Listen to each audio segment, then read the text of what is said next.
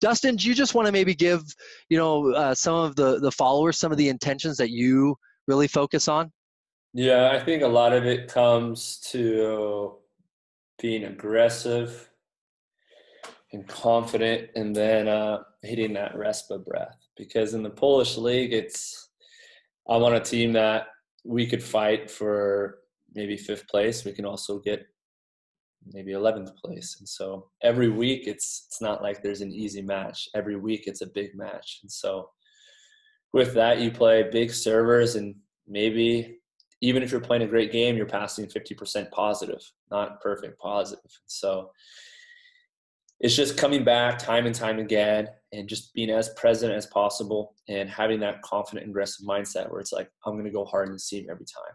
Like, I'm going to be okay with a bad pass because I'm going to come right back, rather than letting the external environment dictate how you feel. And maybe it's anxiety, insecurity, or worse, shame. So it's just constantly kind of reframing and then having something to come back to, which I'm sure we'll get to later. For you as a libero, what does that look like specifically for you to be aggressive? Is that something general for a position, like I'm just going to hog this seam, or is that aggression specific to you, saying like I am going to take a huge first step every single time? I mean, a lot of times in the Polish league, you don't even get a step.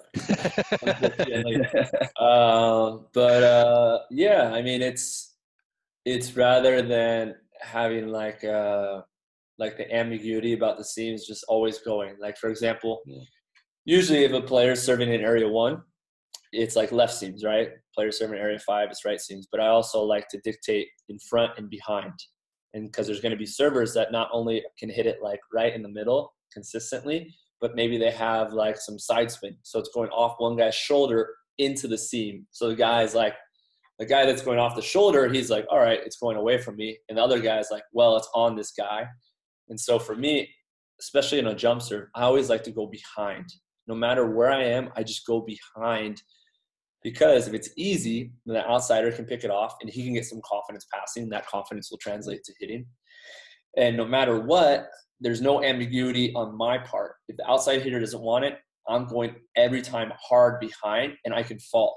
So I can go and take that step or just lunge and fall, and I can commit to it every time. If he takes it, great. I can fall back and nothing happens. I don't need to get up and hit a pipe. And if he doesn't take it, I'm tracking it the whole way and just going. And so leaving no ambiguity and just going every time. If it's a short serve, getting that first good step, going forward.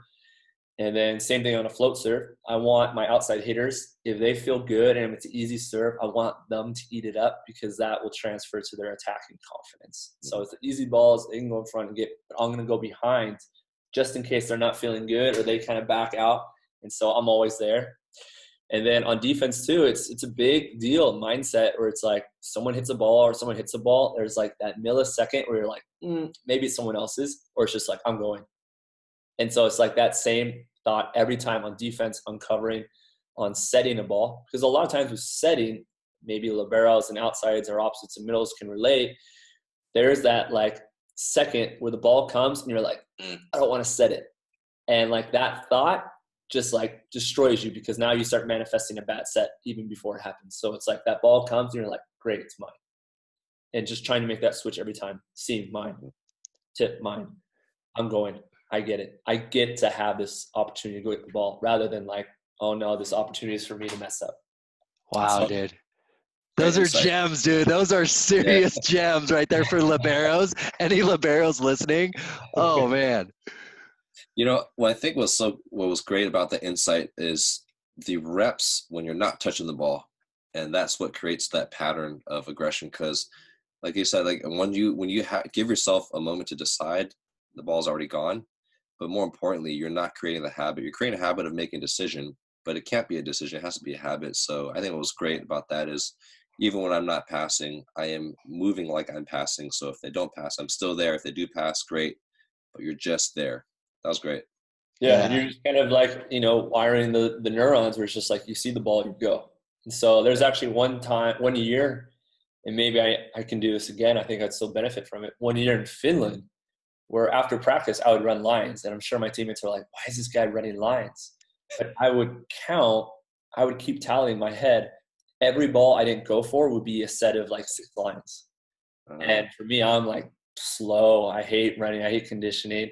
And so this was like the worst thing that could happen. And so for me, in practice, there was that intention where it's like, I'm going for every ball. It doesn't matter if it's like a foot in front of me or 20 feet and hitting the wall. I'm just like going. So like wiring in my brain that first step. I see the ball, I go. I see the ball, I go. I see the ball, I go. And if not, I had those line trips. And then, you know, I didn't want to run. And so I started, you know, fixing it mentally. And then again, I had this great first step where I never felt I was a great defensive player, but I just kind of had this grit where it's just like, I'm just going to beat the ball to the floor. It's not I'm a great defensive player. It's I'm going to beat the ball to the floor.